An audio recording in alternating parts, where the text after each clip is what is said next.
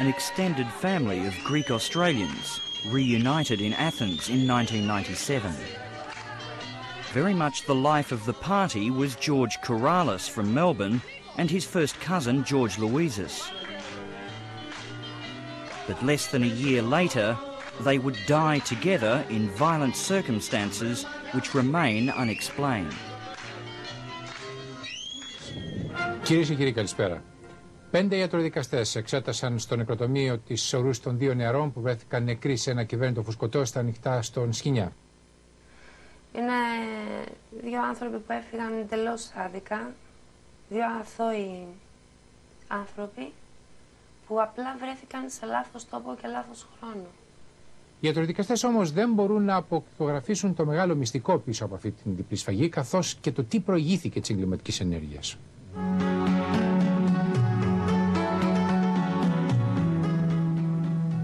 It was surreal, actually.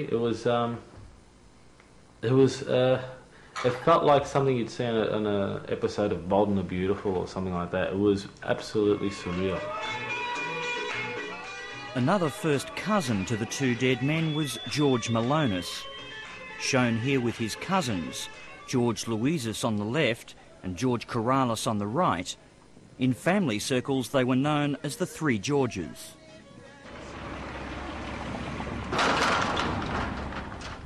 From his Australian base, George Malonis has been demanding answers about his cousins' deaths in Greece. 4 years on, only questions remain. Malonis's quest for justice has brought him into conflict with the Greek authorities who investigated the deaths.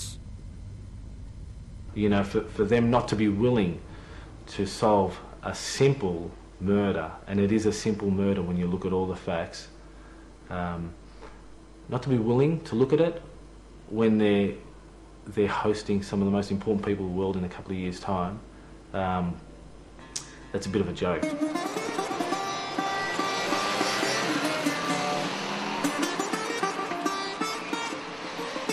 In Greece, the young widow of George Louisis, Effie, has led the family's fight with the Greek authorities. Έχουν γίνει πάρα πολλά λάθη από μεριάς τους και σήμερα μπορώ να πω ότι χαίρομαι γι' αυτό. Γιατί εγώ πάνω σε αυτά τα λάθη στηρίζομαι. Πιστεύω όμως, επειδή έχουν ασχοληθεί με αυτήν την υπόθεση πολύ ικανοί άνθρωποι, δηλαδή τα ονόματά τους είναι πολύ γνωστά εδώ στην Ελλάδα, δεν μπορώ να θεωρήσω ότι είναι ανίκανοι. Κάτι άλλο πρέπει να τους συνέβη για να χειριστούν έτσι αυτή την υπόθεση.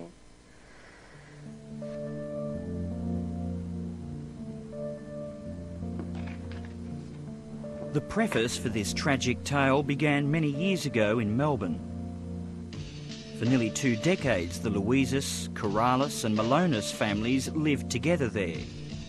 Their children were all first cousins, and the bond was close. And just an example, I had a car accident probably 3 months before George Kouralis died. He was in America, he heard about it, and he called me up and he used this word called anatrichasa in Greek. And it means, when I heard you had a car accident, the hairs on my arms and legs just rose up and I had to call you straight away. You know, you're all right, what's happened? It's just the type of person he was. He was very emotional, probably sometimes too emotional, but that was the loving aspect of him. In the early 80s, the Louisis family returned to Greece permanently.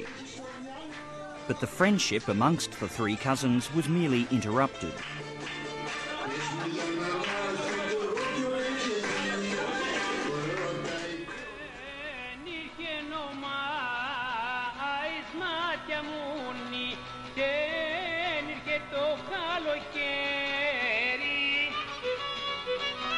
Near Makri, an hour's drive from Athens, and the town where George Louisis made his home and his reputation as a radio DJ. Ακούτε πάντα την εκπομπή Ελληνική Μουσική Παράδοση που επιμελείται για σας ο Γιώργος Λοΐζος. Θα είμαστε μαζί τουλάχιστον μέχρι τις 3.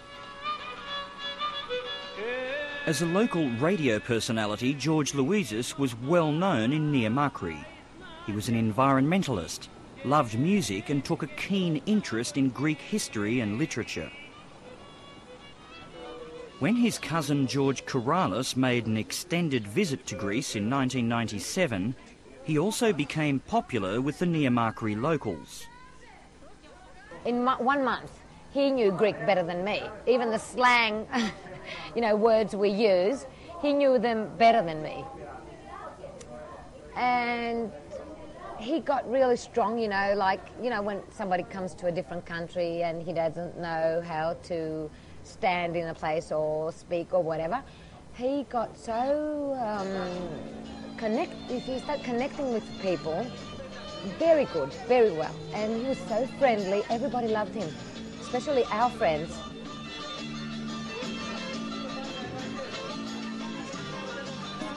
June 2nd, 1998, and George Louises decided to take his visiting cousin George Karalis for a late afternoon boat trip across the Evia Straits.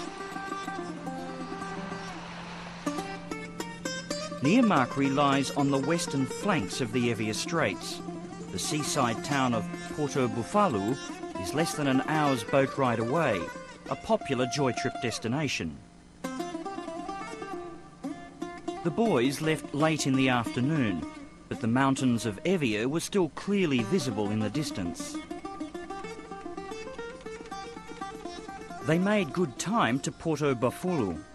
They shared a coffee and an ouzo at the local taverna. Witnesses there described the two cousins as being in good spirits. The same witnesses waved to the two Georges as they headed off on their return to Niamakri. It was just before 7 p.m, the sun was still well up in the sky and the seas were dead calm.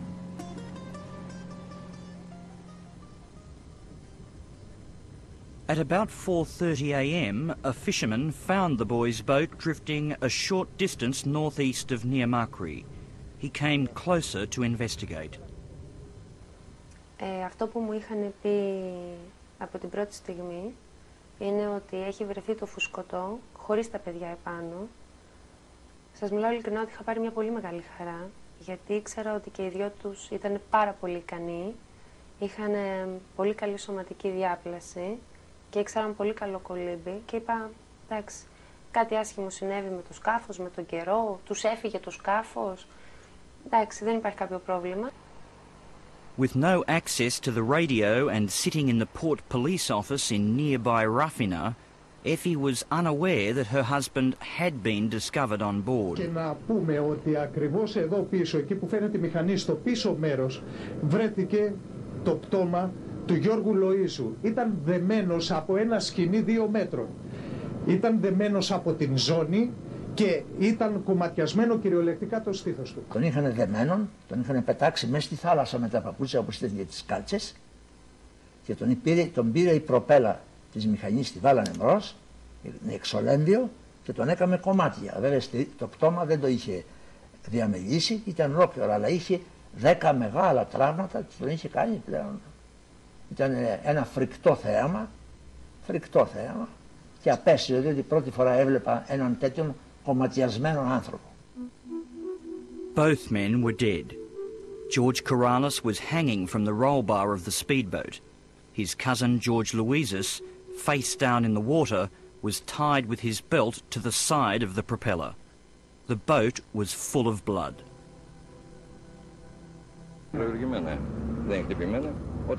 It was up to Stamatis Kokonogeni, Effie's father, to hold the family together as the devastating news filtered through.